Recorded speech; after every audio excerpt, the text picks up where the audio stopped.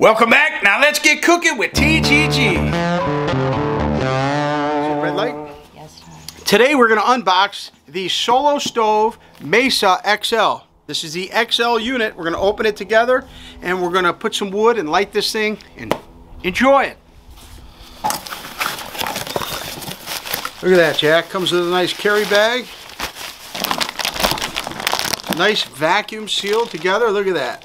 It is stainless steel with the ceramic coating, and that's it in the box. Should come with a stand. Let the air come out of there when you're done.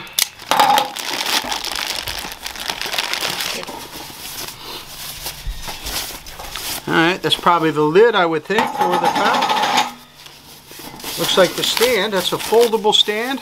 So you got one foldable, collapsible stand there for sure. Look at that. Pulls right out. Doesn't click or anything, but it just does that right there to hold it.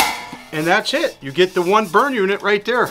So you see the top there, you have the built-in bottom, so you don't need anything for pellets because it's already there. Okay?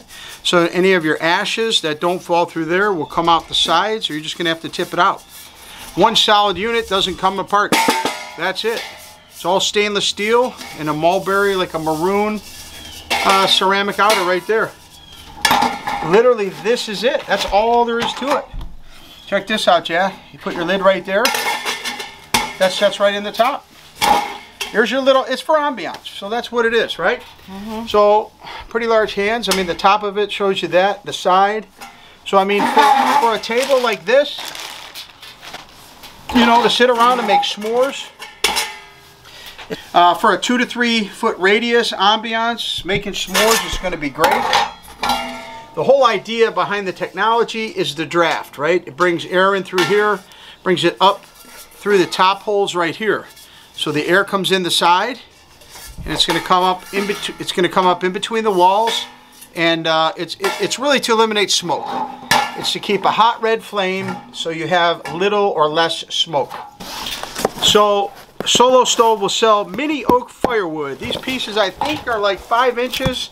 And I think these ones are made for the small Mesa, but the XL, I figured why not, we'll just use that. I don't know, it's probably a 5-pound box. The whole key to the stove is going to be using dry stuff. Any fire you have, if you have wet wood, green wood, it's going to smoke. I don't care what type of system you have. Here's what we're going to use for this. You guys can go to blackbeardfire.com, use TODD10, TODD10. You'll get a 10% discount on any Blackbeard Fire products. But I think these fire plugs are going to be absolutely perfect. We're using our Mesa stove. I'm going to start with 2. I'm going to take this lid off. It'll make it easier to load. You take your fire starters from Blackbeard, twist, turn, and you'll pull, and it creates nice cotton there. Just put those in the middle. We're going to do 2 of them. Do one more. I'll put those right in the middle right there. I'm actually going to build a 4x4 if I can right here, in between the fire starters right here.